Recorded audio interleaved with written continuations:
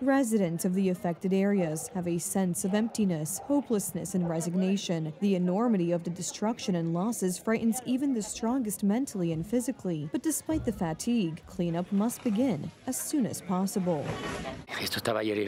Yesterday it was full of people, and today it's empty. It's a total desolation. In time, everything will return to normal, you know. But how to survive it?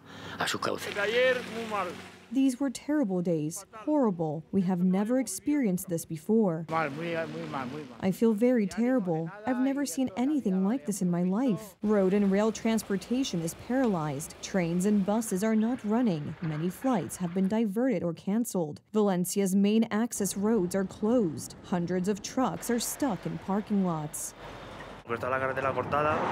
Since the highway has been cut off by water, they've told us to wait here. We're asking police officers how long it will take, but they don't know anything. We will definitely not move until tomorrow, and in the morning we'll see. The central and regional governments will provide 250 million euros in emergency aid, including 6,000 euros for each person affected, as well as grants to rebuild housing and homes.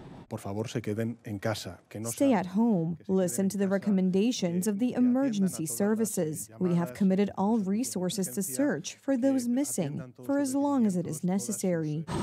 Meteorologists say that in many places, as much rain has fallen in a few hours as usually falls in a whole year. Nearly 100,000 households remain without electricity. Material damage is difficult to estimate, but it is already known that it will run into billions of euros. Unfortunately, theft has also been reported. Spanish police have arrested 39 people suspected of looting in the affected areas.